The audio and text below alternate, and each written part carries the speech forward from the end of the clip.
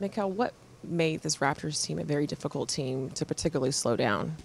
Um, Transition. They was getting out of transition and thinking about 40-some points, and it's tough to win a game like that. So we just got to be better in transition. But that's how they play fast, and we did a bad job tonight.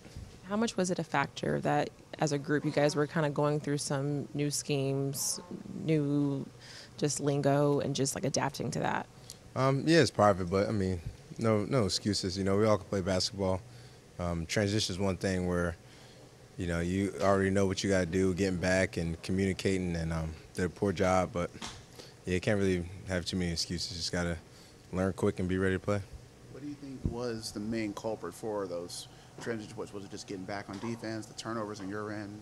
Yeah, I think a mix of everything, just turnovers and not sprint back and not guarding the ball and not knowing, weak side and when to step up. I think we had a couple, I call ambushes, where they get it and we stab at the ball, jump up, in the backcourt, and then they go. So we had a couple of those where, once they go past that guy, then it makes it even worse. So just got to, even on turnover or miss, get back and call who you got, but we just got to communicate better as well. I'm curious.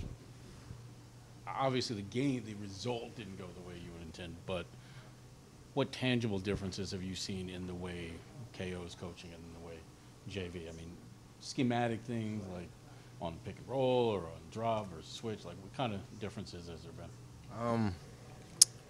Probably just being more detailed, a little bit more detailed.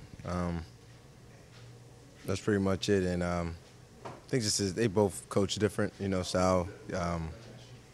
I think KL's more just like, loud and on you, but JV's not. That's just not the personality he has. It's just different. I know Cam Thomas said that, I guess, there was a bit of confusion at times on offense with the new sets and everything.